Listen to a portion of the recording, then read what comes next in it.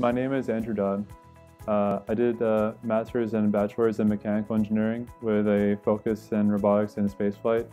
My undergrad was at UMass Amherst, and my master's program was at Cornell University. In terms of wanting to come to this specific bootcamp, I read through just page after page of reviews of different bootcamps, and this one was ranked #1 on the list. So I started there and I just read a bunch of the reviews, and they all had very positive reviews. They had very good job support after getting in, after finishing your program. I think the best part about the bootcamp in terms of the students that you work with is that everyone comes in from different areas. There's stats people, finance people, people that have already worked in the industry for 10 years or 15 years. I really like the idea that you can talk to someone about stats where they actually majored in stats and they have a PhD in stats.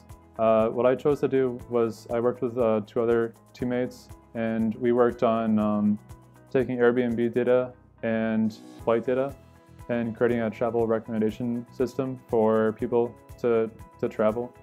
So it took Airbnb listings, scraped Expedia. We used this database hosted on AWS, and then what this website will do is it'll look for the closest match on your inputs and give you top results.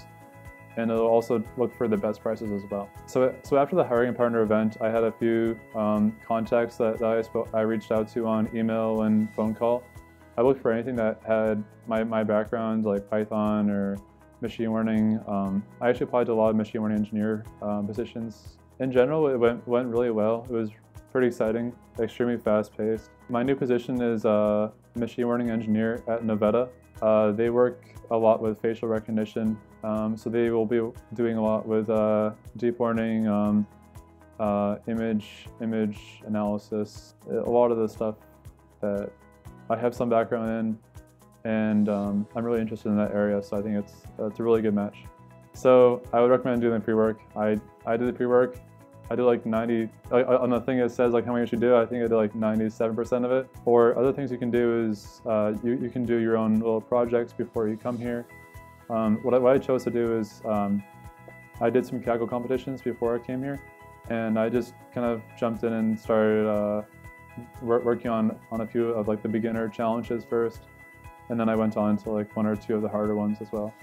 And that was a really good way to prepare for the program.